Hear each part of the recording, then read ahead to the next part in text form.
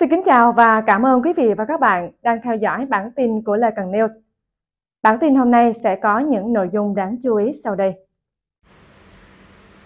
Đình chỉ sinh hoạt đảng 3 cựu công an bắn nhầm dê của dân ở Hà Nội. Ngày 28 tháng 6, thông tin từ lãnh đạo huyện Mỹ Đức, thành phố Hà Nội cho biết, Ủy ban kiểm tra huyện ủy Mỹ Đức đã đình chỉ sinh hoạt đảng của 3 cựu công an gồm cựu đại úy Nguyễn Văn Nhân, cựu thượng úy Bùi Đình Việt và cựu thượng úy Bùi Tiến Tùng. Trước đó, chiều ngày 27 tháng 6, Giám đốc Công an thành phố Hà Nội đã ký quyết định tước danh hiệu Công an Nhân dân đối với 3 cựu cán bộ nói trên. Đồng thời, Công an thành phố Hà Nội cũng ra quyết định khởi tố vụ án hình sự, trộm cắp tài sản, tạm giữ hình sự 3 cán bộ Nhân, Việt, Tùng để xử lý theo quy định. Theo điều tra, ngày 26 tháng 6, 3 cán bộ kể trên đi ô tô mang theo một khẩu súng hơi vào khu vực núi Màu Gà, thôn Ái Nàng, xã An Phú, huyện Mỹ Đức để bắn chim. Trong lúc đi săn bắn, nhóm này đã bắn chết 2 con dê của người dân và cho vào cốp xe ô tô rồi đi về. Chiều ngày 27 tháng 6, đoàn công tác Công an huyện Mỹ Đức, Công an thị trấn Đại Nghĩa, Công an xã An Phú và đại diện chính quyền địa phương cũng đã đến nhà người dân bị bắn dê để xin lỗi. Xúc động hình ảnh cảnh sát giao thông đội mưa giúp thí sinh đến trường thi tốt nghiệp trung học phổ thông. Sáng 28 tháng 6, thông tin từ Cục Cảnh sát Giao thông Bộ Công an, trong ngày của kỳ thi tốt nghiệp trung học phổ thông năm 2023, do mưa lớn tại một số địa phương dẫn đến ngập úng trên một số tuyến đường vào các điểm thi. Theo đó, nhằm đảm bảo trật tự an toàn giao thông cũng như kịp thời hỗ trợ thí sinh đến trường, lực lượng cảnh sát giao thông nhiều địa phương đã dùng xe chuyên dụng, mô tô, ô tô để kịp thời đưa nhiều thí sinh đến trường, cũng như qua các điểm ngập úng để kịp giờ thi, đảm bảo an toàn giao thông. Trong ngày thi đầu tiên, lực lượng cảnh sát giao thông tỉnh Phú Thọ đã dùng xe chuyên dụng đưa nhiều thí sinh qua các điểm ngập nước do mưa lớn trên địa bàn. Bên cạnh đó, các chiến sĩ cảnh sát giao thông Công an tỉnh Ninh Thuận cũng đã dùng xe mô tô chuyên dụng đưa một nữ thí sinh đến điểm thi. Cùng ngày, tổ công tác Phòng Cảnh sát Giao thông Công an tỉnh Bắc Ninh hỗ trợ phát miễn phí mũ bảo hiểm cho phụ huynh học sinh đến điểm thi trên địa bàn. Lực lượng Cảnh sát Giao thông Điện Biên dùng xe mô tô đưa thí sinh đến trường, đảm bảo trật tự an toàn giao thông tại cổng trường học trên địa bàn. Porsche đâm ngang xe buýt chở học sinh ở Thái Lan. Khi các học sinh đang trên đường về nhà trên chiếc xe Mini Cooper tại đường quốc lộ 304 ở tỉnh Trang Choang Sao, miền đông Thái Lan, thì bất ngờ bị một chiếc xe chạy quá tốc độ tông trúng. Chiếc Porsche sau khi tông trúng các em học sinh thì tiếp tục lao vào một cửa hàng rau quả gần đó, trong khi một số em học sinh cũng được nhìn thấy đã chạy ra khỏi chiếc xe bị tai nạn. Tại hiện trường còn có 3 phương tiện hư hỏng, đồ đạc của các em học sinh bị xe tải đè bẹp. Tài xế xe bán tải Nichana Itana, 31 tuổi cho biết cô đã đón các em từ trường thì bị chiếc Porsche tông mạnh. Trong khi đó, người điều khiển chiếc xe Porsche cho biết anh đang trở về từ một trang trại thì chiếc Mini Cooper rẽ đột ngột và tông vào anh.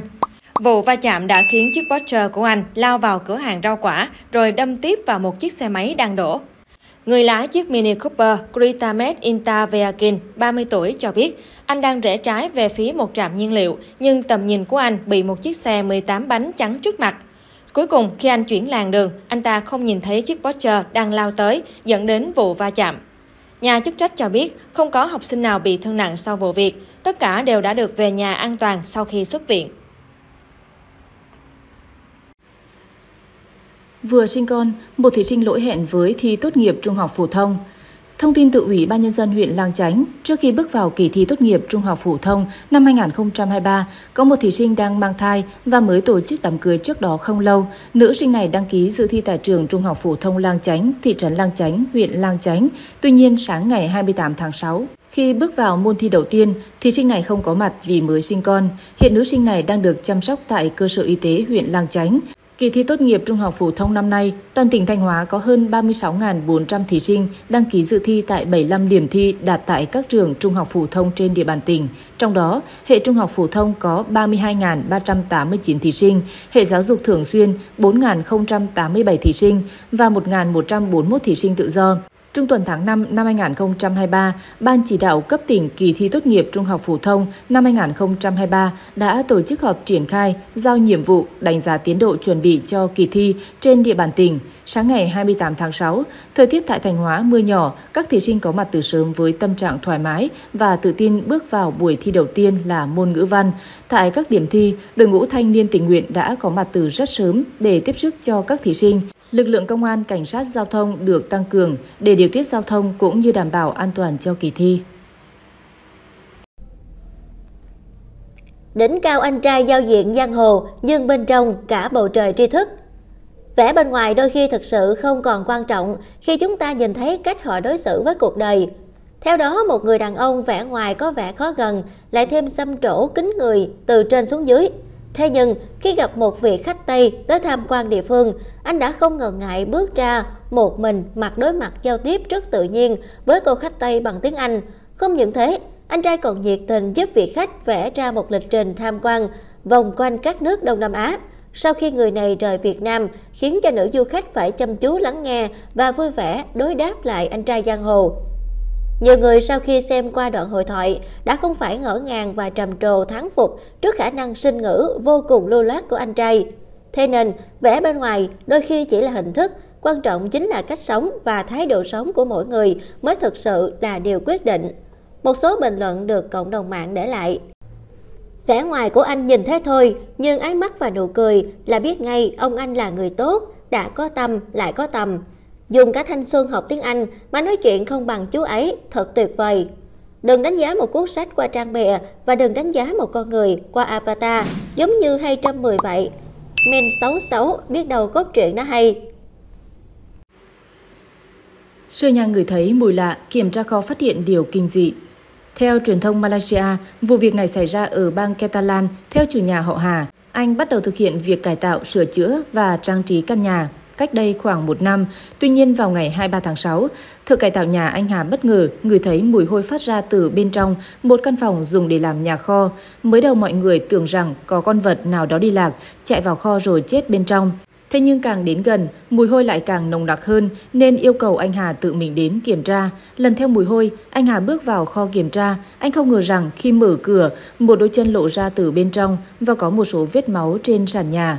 Hóa ra trong phòng có một thi thể nam đang phân hủy, cả 4 chi đều bị trói chặt lại. Quá sợ hãi, anh vội gọi điện báo cảnh sát nhờ xử lý. Tôi đã cải tạo căn nhà này suốt 1 năm rồi, tôi không ngờ rằng trong phòng chứa đồ lại xuất hiện một thi thể, anh Hà cho biết. Cảnh sát đến hiện trường sau khi nhận được thông báo, phát hiện thi thể của người đàn ông không rõ danh tính đã bị trói buộc tay chân. Dựa trên mức độ phân hủy của xác chết, cảnh sát suy đoán rằng người đàn ông này có thể đã tử vong hơn 3 ngày trước khi được phát hiện. Tuyên tử hình kẻ sát hại dã man tài xế xe ôm. Ngày 28 tháng 6, kết thúc phiên tòa xét xử sơ thẩm, Tòa án Nhân dân tỉnh Bạc Liêu đã tuyên phạt tử hình bị cáo Nguyễn Văn Vũ, 23 tuổi, ngụ huyện Đông Hải, về tội giết người và 5 năm tù về tội cướp tài sản. Tổng hình phạt là tử hình. Ngoài ra, hội đồng xét xử còn buộc Vũ phải bồi thường gần 180 triệu đồng và cấp dưỡng cho 3 con của nạn nhân đến khi đủ 18 tuổi. Theo cáo trạng, chiều 18 tháng 1, tức 27 Tết Nguyên đán, Vũ xuất phát từ bến xe miền Tây về bến xe Cần Thơ. Tại đây, Vũ thuê ông U, 42 tuổi, ngụ thành phố Cần Thơ, chạy xe máy chở về Bạc Liêu với giá 800.000 đồng. Khi di chuyển đến đoạn đường đê biển thuộc xã Long Điền Đông, huyện Đông Hải, thì Vũ dùng dao đâm liên tiếp khiến ông U tử vong. Sau đó, Vũ lấy xe máy, điện thoại di động và hơn 1,2 triệu đồng của nạn nhân rồi bỏ trốn khỏi hiện trường. Vụ người đàn ông chạy xe ôm bị sát hại dã man diễn ra những ngày giáp Tết Nguyên đán đã gây xôn xao dư luận tại địa phương. Cơ quan cảnh sát điều tra Công an tỉnh Bạc Liêu đã bắt giữ Vũ trong trường hợp khẩn cấp và thu nhiều tang vật liên quan chỉ sau thời gian ngắn xảy ra vụ án. Nắng nóng làm nứt đường cao tốc Mỹ. Cơ quan Thời tiết Quốc gia Mỹ NWS ngày 27 tháng 6 cho biết cảnh báo nhiệt độ cao đã được ban bố từ Arizona, Tây Nam đất nước đến Alabama ở phía Đông Nam. Bang Texas và thung lũng hạ Mississippi ở phía Trung và Nam bị ảnh hưởng nặng nhất, với nhiều tuyến cao tốc nứt nẻ và người dân phải ở trong nhà tránh nóng. Chúng tôi không làm kịp, chúng tôi đang ở 10 đến 12 điểm nứt nẻ cần sửa ngay lập tức trên đường cao tốc. Victor Hugo Martinez, 57 tuổi, quản đốc đang chỉ đạo công nhân sửa chữa đường ở Houston, nói. NWS kêu gọi người dân ở các khu vực bị ảnh hưởng tăng cường uống nước ở trong nhà, chú ý tình trạng người thân và bạn bè dễ có nguy cơ gặp nguy hiểm do nắng nóng.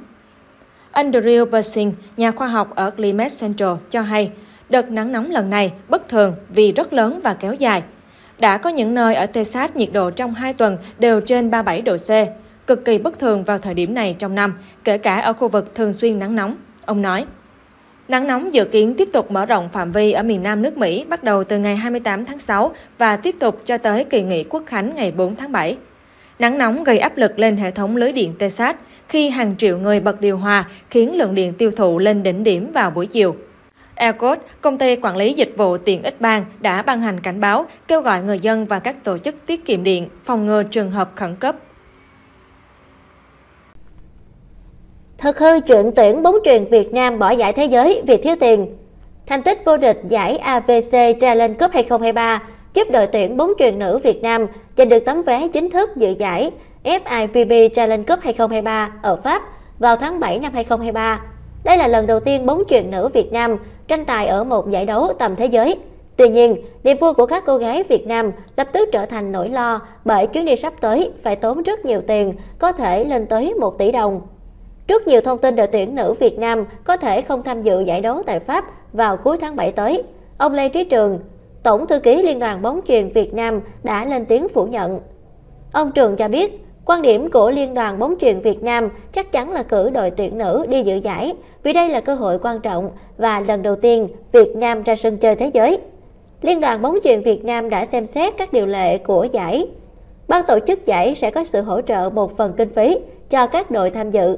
Ngoài ra, Liên đoàn bóng chuyền sẽ tính toán kỹ trên số tiền quỹ còn có để lên phương án cử đội tuyển bóng chuyền nữ Việt Nam đến Pháp. Ông Trường chia sẻ, được biết hiện tại Liên đoàn bóng chuyền Việt Nam cũng đã khẩn trương làm việc với một số đối tác nhằm tài trợ kinh phí cho thầy trò huấn luyện viên Nguyễn Tuấn Kiệt. Đội dự kiến hội quân vào ngày 5 tháng 7. Ngoài 14 thành viên, đội tuyển vừa tham dự giải đấu trên đất Indonesia, ban huấn luyện sẽ gọi thêm đội U23 nhằm chuẩn bị cho các giải đấu sắp tới. 11 thí sinh vi phạm quy chế trong môn thi đầu tiên tốt nghiệp trung học phổ thông năm 2023. Sáng 28 tháng 6, 99,65% thí sinh đến dự thi, 11 em vi phạm quy chế thi. Đánh giá chung, buổi thi môn ngữ văn diễn ra cơ bản, an toàn, nghiêm túc, đúng quy chế. Chiều nay, thí sinh tiếp tục thực hiện môn thi thứ hai, toán, trong thời gian 90 phút dưới hình thức trắc nghiệm. Thứ trưởng Bộ Giáo dục Đào tạo Phạm Ngọc Thưởng, trưởng ban chỉ đạo thi tốt nghiệp trung học phổ thông năm 2023 cho biết, kết quả kỳ thi tốt nghiệp trung học phổ thông được sử dụng để xét công nhận tốt nghiệp, đánh giá chất lượng giáo dục phổ thông, chất lượng dạy và học của giáo viên, học sinh. Kết quả này cũng là cơ sở để nhiều trường đại học sử dụng trong xét tuyển đại học cao đẳng. Theo thống kê, năm nay khoảng trên 60% trường đại học sử dụng kết quả thi tốt nghiệp trung học phổ thông để xét tuyển. Với tính chất như vậy, định hướng đề thi tốt nghiệp trung học phổ thông năm nay sẽ đảm bảo các mức nhận biết, thông hiểu. Học sinh cần nắm chắc kiến thức cơ bản của chương trình trung học phổ thông, chủ yếu lớp 12. Đồng thời, nội dung đề thi sẽ chú ý mức độ vận dụng cao. Tính phân hóa là căn cứ để cơ sở đào tạo đại học sử dụng như một trong các phương thức xét tuyển. Bản tin hôm nay xin được tạm dừng tại đây. Hẹn gặp lại quý vị trong những bản tin tiếp theo.